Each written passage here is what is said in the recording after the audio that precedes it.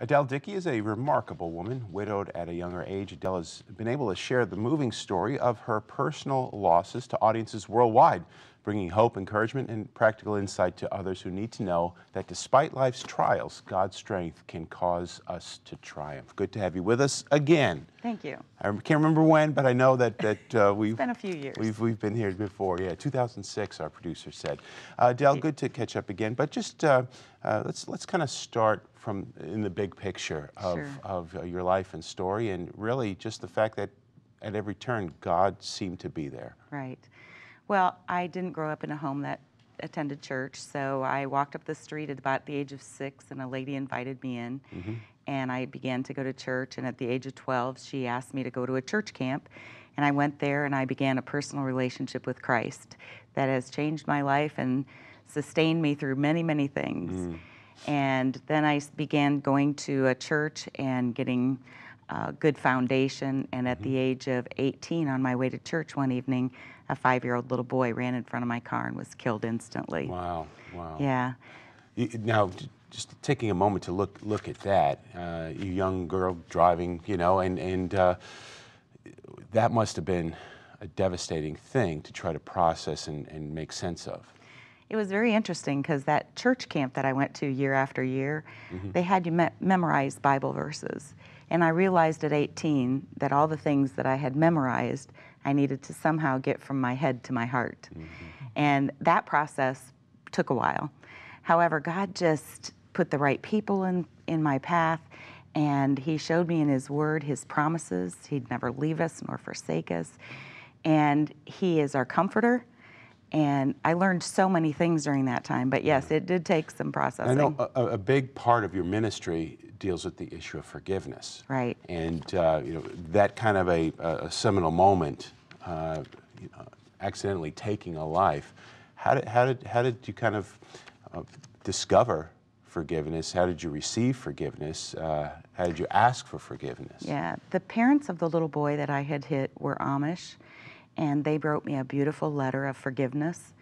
And then I realized that I was holding myself responsible, and I had to realize that it was an accident. And I think forgiveness is twofold. Once we choose to forgive, and then continually a process of letting go each time that comes up. And so it was a process, once again, of learning to forgive, choosing to forgive. Well, Adelle, it's, you know, sometimes we play this in our minds that I do forgive myself, I'm forgiven. But then something else happened in your life years later where you were challenged to go through the entire process again. Tell us about that. Well, actually, after the little boy was killed, I married, and my husband was, after 3 years, we found out we were expecting a child, and my husband was found to have a terminal heart condition. And they asked us at that time, because it was a hereditary possibility for our child, if we wanted to have an abortion. And we said no. And hiding God's word in your heart is very important when a snap decision needs to come up. So we went through that, and he was given 7 to 10 years to live. So we had a healthy little boy after 9 months, and then 2 years later had a little girl. And life seemed to be smoothed out pretty well. And I can remember my children were 7 and 9. And on the anniversary date of the accident of hitting the little boy, I always tried to stay busy on that day. And that day I was out helping my sister. And I came home and I noticed a bunch of people on the corner. And I asked what had happened, and my own daughter had ridden her bicycle in front of a car and was critically injured. She laid in a coma for 5 weeks and was in an intensive care unit for 3 months. And during that time, that was all again, you know, all over the forgiveness. People asked me, did you have trouble forgiving the woman that hit your daughter? No. After you've received that kind of forgiveness, it was very easy for me to be able to forgive her. Were you tempted to believe what the enemy probably told you, which was, this is punishment for what you had done years earlier? It was interesting because when I had children, I did have those thoughts of, am I going to be paid back? And I've been asked that by several people. Did you feel like you were paid back? But by the time that actually happened, God had given me so much grace and understanding that I realized that we live in a fallen world. Little girls run in front of big cars, they get hurt. So God really worked ahead of time. So I was able to let go of that fear. But at one time, that really gripped me. So I always say God took my greatest fear, allowed it to become a reality, and turned it into a miracle. Because after many months, my daughter, well, there was a time where my husband collapsed. He was on intensive care. It was actually while Melissa was in the coma, right? Right. He was on intensive care on one floor, and she was on intensive care in another floor. Wow. Wow. And God just really touched the whole situation. And my husband was only hospitalized for a few days at that time. And then Melissa was released after 9 months. She had to learn how to swallow, how to eat, how to walk, how to talk. But she was hit in the fall, and by the end of the school year, she had caught up with her class. Going back to that moment and the time surrounding, when Melissa's in the ICU and then your husband Steve collapses and he's brought into another ICU unit in that same hospital. For people today that are going through some difficulties, severe difficulties, pressing, issues that just seem insurmountable, how did you kind of find peace and how did you find resolve to carry through that time? Well, I'm a 1, 2, 3 person. Give me the answers, tell me how to do it. So I've kind of tried to look for those for other people even. And I realized that first I needed to totally commit the whole situation to Him. Just give it over. Gonna step back and step away. And then trust. My life verse is Proverbs 3, 5, and 6. Trust in the Lord with all your heart. Lean not into your own understanding, but in all your ways acknowledge Him and He'll direct your path. And that's what I had to do. I couldn't lean on my own understanding. I couldn't figure out why all this was happening. I just had to trust. And in that trusting, I realized that during the good times, you really have to feed into yourself, and you have to have some things in place in our life. We all need those things, and that is daily get close to the Lord, get into His Word, get a great prayer life, spend time in prayer. I always say nuzzle up to the Lord because I feel comforted by doing that daily.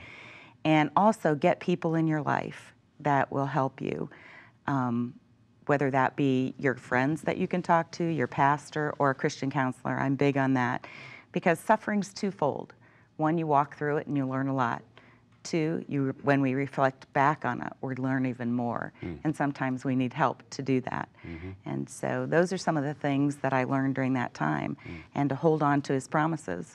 Well, Adelle, we were talking in the green room, and you just seem to have so much joy and contentment, peace. And, other people have turned to alcohol and drugs when going through a difficult time. What do you say to that person who's struggling right now with something that has been so tragic that they have had to turn to something or someone other than God? I try to get them to see that God is the only answer. And the joy I have is amazing of what the Lord's done in my life, and I'm just so grateful for that. But my husband, my first husband, Steve, was an amazing man in the fact that when he was diagnosed and told that he had 7 to 10 years, he looked at me and he said, there's a lot of sickness in our home, and for that same amount of sickness, we're going to balance it out with a sense of humor. And in Proverbs it says, laughter is good medicine. And so I'm a little off sometimes. I try to make people laugh, and no matter where I'm at, let's go to the grocery store and make the girl at the counter who's had just terrible people walking through wanting her to rush, make her feel good. Let's take time to enjoy each other and love on each other. And for me, that's a key. It's make today count. Make today count.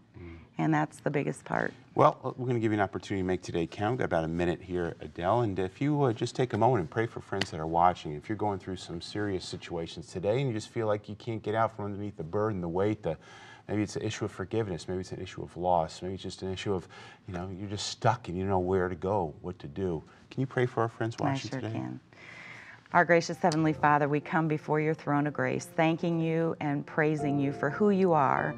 And Lord, I just ask for each person that's watching this today, that's going through a difficult time, Lord, that your Holy Spirit would come down upon them today, that they would feel your presence in a new and fresh way.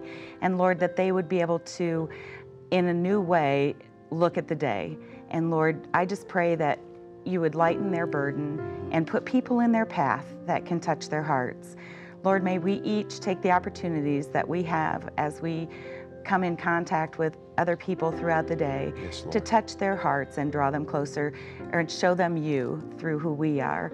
Lord, we just thank you and praise you for who you are and what you do. In Jesus' name, amen. Amen. Amen. Thank you so much, Adelle. Thank you. So glad you could be with us today. And to connect with Adelle Dickie, go to AdelleDickie.com. Or as always, you can go to our website, harvest-tv.com, and find an easy way to link there. Coming up later, some more prayer requests. We're going to continue to pray. But up next, Brian Bush joins us with Israeli views of the Olympics. We'll be right back.